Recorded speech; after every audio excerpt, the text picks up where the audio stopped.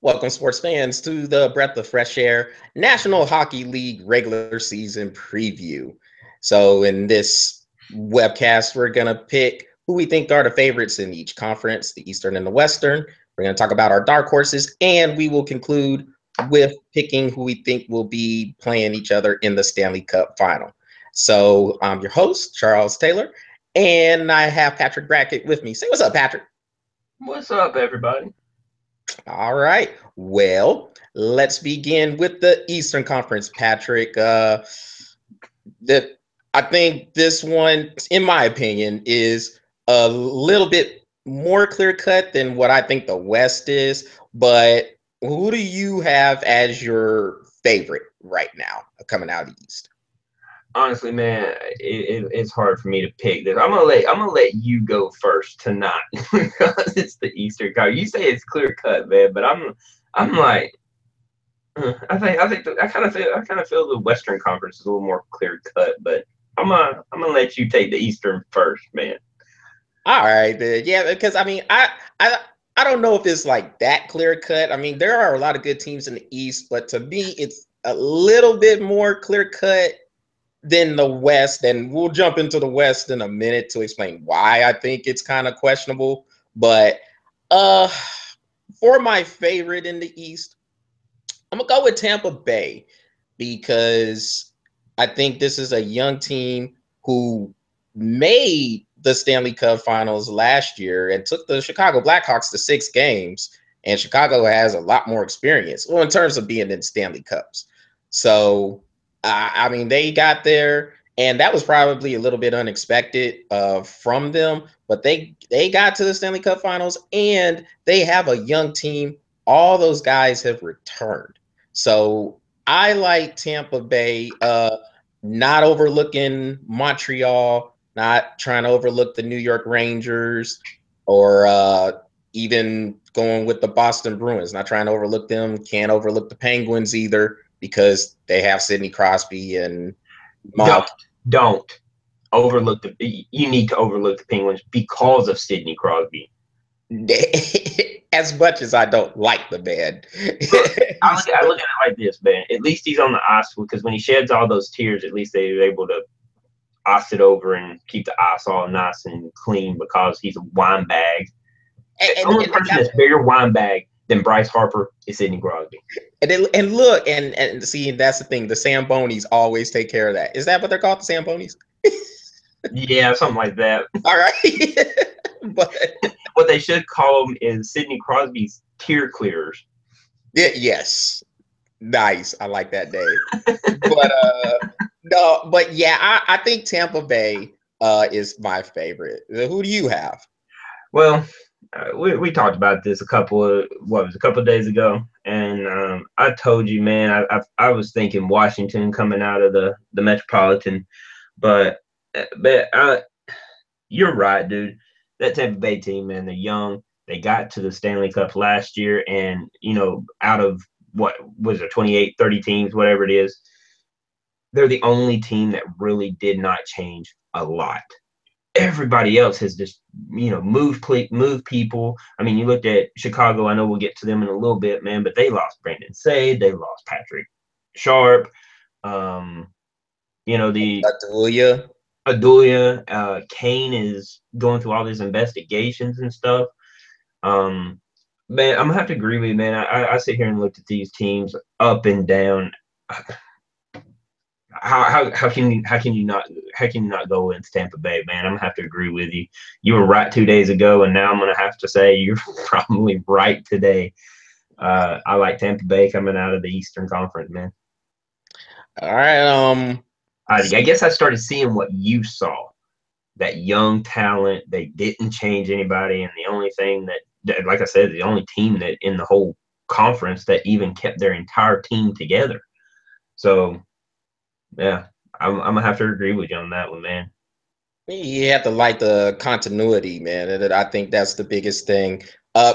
Montreal did a pretty good job of staying together as well. So I think Montreal will be heard from. And like I said, I mean, there are a lot of good teams in the East, but just based on what I see, man, I don't know. Tampa Bay to me just looks solid. Yeah, I mean Montreal looks pretty good, man, but they got PK Subban, and I don't And like. I don't like him. but Patrick, hey, he's a beast though. That dude is a beast. When he decides to play, yeah, he is a beast, and he's not playing against Brad Marchand. Well, with that said, Patrick, so we both agree that Tampa Bay is the favorite, I guess. I would agree to say Tampa Bay is a favorite, but I will say this, man. There's a couple of teams, man. Look out for Columbus, man. Columbus looks really good. Their team is because Columbus is who picked up Patrick Sharp, and was it No, Columbus? Sharp went to the Stars. Start, yeah, that's right. They got saved. Saved. They got saved. They got Brandon saved. Um, look out for Columbus, man. I think they're going to be. They're up and coming. They're up and coming, man. I'm gonna have to say, man, in the Eastern Conference, I got two dark horses coming out here, man. I don't know who I want to go with, man, but Boston looks good if they can get that blue line going, and Columbus, man. Man, dark horses. This might not be a big dark horse, but I'm going to go with the Washington Capitals because when you can get TJ Oshie from the St. Louis Blues, pair up in that line with Alex Ovechkin, that could give them that big time scoring punch they need to kind of help Ovechkin. They haven't gotten past the Eastern Conference semifinals. For whatever reason, they just cannot get through there. They got knocked out by the Rangers in 7 games last year. I think with Oshie coming in there, they could have the right mix now of offense and defense. So I like the Capitals to maybe get past the Eastern Conference semifinals and maybe make a run toward the Stanley Cup. That would be my dark horse right now. I agree. I mean, I'm not going to agree. I'm not going to say they're my dark horse, but I would say they're.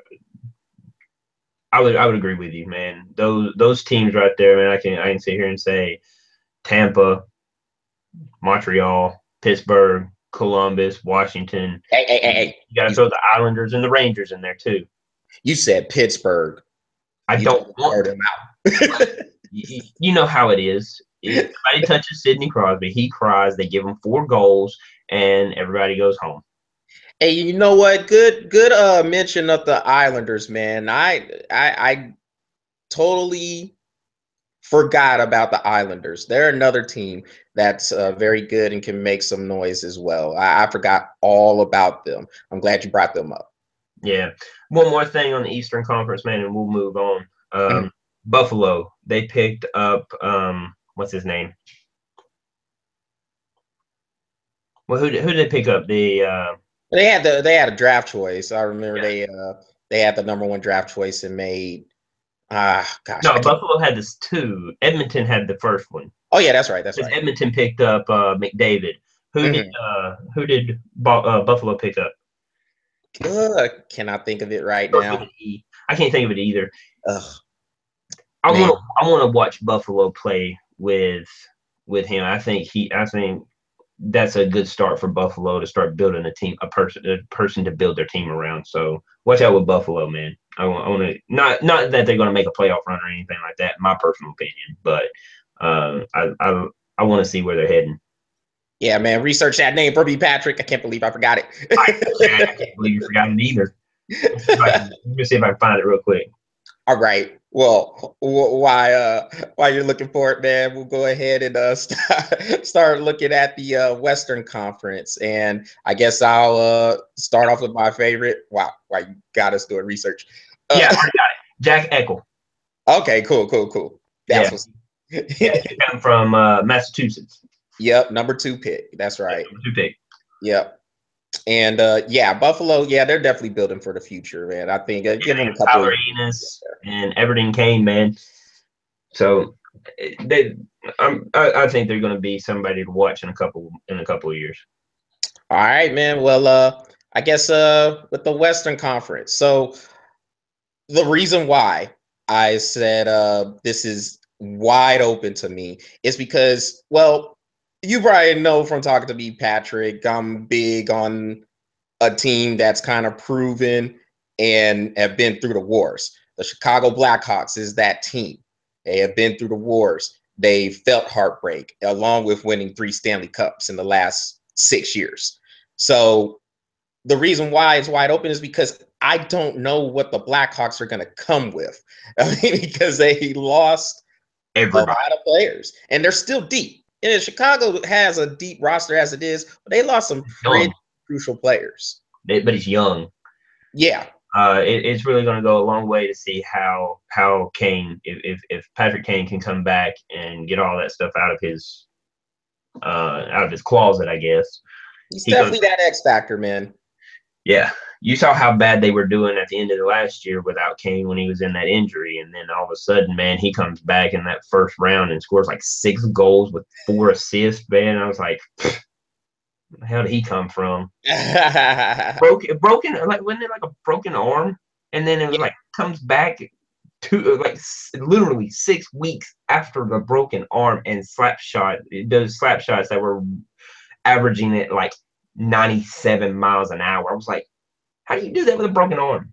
I think it was a collarbone, man. I think. What it was?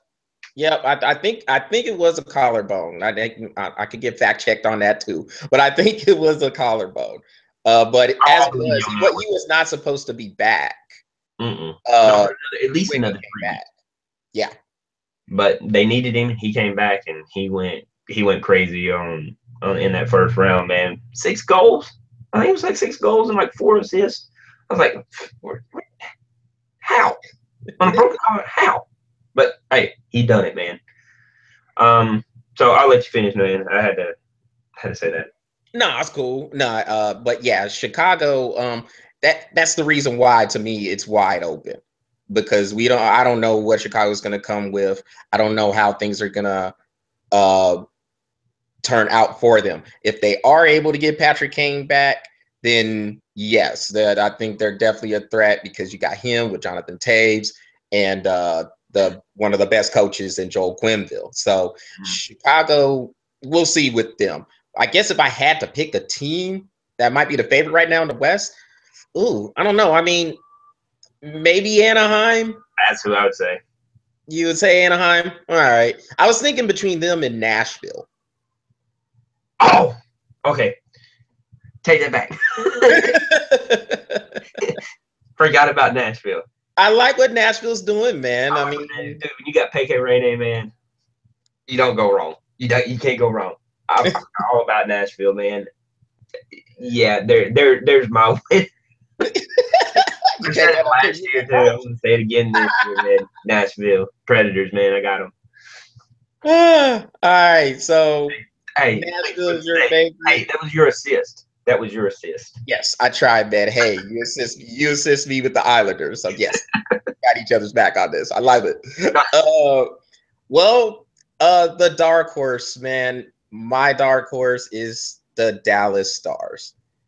The moves they have made on defense, picking up Patrick Sharp and Johnny Aduya from the Blackhawks, and I think bringing those guys in will shore up the defense. You look at the Stars last year; they blew a lot of leads in the third period, and the goaltending, Kari Lehtinen, he didn't have the best year. I think he'll be better. And you also still have Jamie Benn, Tyler Seguin, 2 of the most explosive players scoring-wise in the league.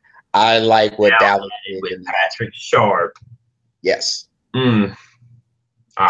Still got Cody Eek in there too. Yeah. Dallas is they're looking stacked, man. On paper, they look stacked, and that's my dark horse for the West. How well can Patrick Kane play with Tyler Seguin? That is going to be my question right there. You mean Sharp? Yeah, that's what I meant. Patrick Sharp. You got two puck hogs out there. Who's going to suck up their pride and pass the puck? That's going to be the question. If I was going to say my dark horse, I'm going to say Winnipeg. Ooh, Winnipeg. I ain't going with Winnipeg. Why not? But that's a good pick. It is a good pick. I like a lot of the moves that they made, but I mean, you're probably gonna call me crazy. I got Chicago as the dark horse, man. I got Chicago because honestly, you don't know what they're gonna do. I like what you were saying with what what they're doing with all this young talent. You don't know what they're gonna go, and they still got Jonathan Towns on there, so they are still gonna be a good team. You don't know what they're coming with. That's the reason why I like you couldn't put it better. I couldn't put it better than what you just did with Chicago. So I got actually got Chicago as my dark horse. Now, with Chicago being your dark horse, I mean, that's actually a pretty valid point. I mean, I think last year they were the 5th seed. I want to say they were the 5th seed when they won the Stanley Cup last year. They were the 4th seed. Were they 4th? But they started on the road, Patrick. Remember, they played Nashville in that first round series, and Nashville was the home team. Then that would have made them the 6th seed. Okay, so they were the 6th seed. They were the 6th seed then. Yeah, that's right. They did play Nashville on the road, and Nashville Anaheim had the best record. Yes, Anaheim had the best record. Then they were. You're right. Then they were the 5th seed. They were the 5th seed. Because no, you know what? Chicago was 6 because I think that because Chicago played the Minnesota Wild in the second round. Minnesota was the 5th seed. Because Minnesota beat St. Louis. Minnesota beat St. Louis in the first round. Then they played Chicago. Chicago swept them, I think. Yeah, Chicago swept almost everybody. yeah. But the series with Anaheim went 7. Yeah. And then the series with Tampa Bay went 6. Yeah, they were a 6th seed, dude. Yeah, man, because I know they played Anaheim in the Western Conference Final. Anaheim because they beat Winnipeg and then they beat Calgary because Calgary took out Vancouver. So this has always got me curious, man. Mm-hmm. You saw that last year 6 teams from Canada made it to the yes, it was Vancouver, and every one of them got their asses handed to them. Is Canada really a hockey? Is it really hockey up there, or are they just a bunch of pansy losers? Well, Patrick, but now Montreal did make it to the conference semifinals and get knocked out by Tampa Bay, and so did Calgary. Calgary got knocked out by Florida. That hardly ever gets any cold weather whatsoever. Goes to the Stanley Cup. I mean, we're practically down here. We're down here skating on sand. Even a Montreal team, even Montreal could not beat a couple of guys skating on sand. That's all I'm saying. I'm just saying. Yeah, I hear you, Patrick. I know, but but you're right. Yeah, there was a lot of I think the teams from Canada. It was Vancouver, Calgary, Winnipeg, Ottawa, Montreal. Yep, that was the one. Okay. Yeah. So I think Calgary and Montreal were the only ones to make it out of the first round. Yeah. Now I will have. I do want to say this about the Eastern Conference, man. I know that I think we're almost done. Yes. I want to say this about here in a little bit. Yeah, I want to say this about Philadelphia. Mm-hmm. This team, you know how I feel about teams from Philadelphia. How they always nobody can tank us better than nobody's going to out tank us. With the Flyers, I will say this. Nobody out tanks the Flyers because if they do try, they whip their ass. That's all I got to say about the Flyers. Man, they will start fights with anybody. So they're always a fun team to watch. So if you're new to hockey, watch the Flyers, man. They fight anybody. Especially when they're losing. And even if they're winning, they'll start fights. They don't care. Because nobody out tanks Philly. You're so crazy. Oh, Philadelphia. Oh my gosh. What has happened to the city of Philadelphia and their sports teams where all of them are just about tanking and fighting? That's it. It's so terrible. This is a proud sports town, Patrick. This is supposed to be. I know, but they modeled their motto behind Rocky Balboa. Yeah. Take a bunch of blows to the face, fall down, and we'll come back in the second episode or a new movie, and we'll beat you by letting you wear yourself out. Now it's take a bunch of blows in the face and then just lay down and take some more. I know. And then I don't know, man. It's like Philly just takes a bunch of punches to the face, and then they lay on their face and put their butt in the air. It's so terrible. You're terrible. Moving on. Welcome to Philly. You're welcome to Philly. What are your Stanley Cup picks, Patrick? I'm going with Tampa Bay and Nashville. That would have to be my picks, and I don't know who's going to win that. I mean, that's going to be if they're as good on paper, if they're good on if they are as good on the ice as they are on paper, that's going to be a very interesting series. Man, I think I'm going to pick Tampa Bay in the East as well. Montreal and the Rangers are really, really close to me with them. But yeah, I think I'm still going to pick Tampa Bay. And in the West, I just don't know. I have no idea. To me, it's wide open. A part of me wants to say the Chicago Blackhawks still. I still want to say that. Hey, go with the Kings, man. Go with the Kings, yeah, because the Kings just seem to rise up out of nowhere. But like the New York Giants. You know, they've won 2 Stanley Cups too, so both being a 6 seed too. I guess if I'm going to choose right now, man, wow, it's gonna be like 2 sunbathe teams, I guess. I'm probably gonna. I would probably lean toward Anaheim. I'm probably leaning toward Anaheim right now because, again, I just don't know what Chicago's going to come. I want to pick Chicago, but I don't know.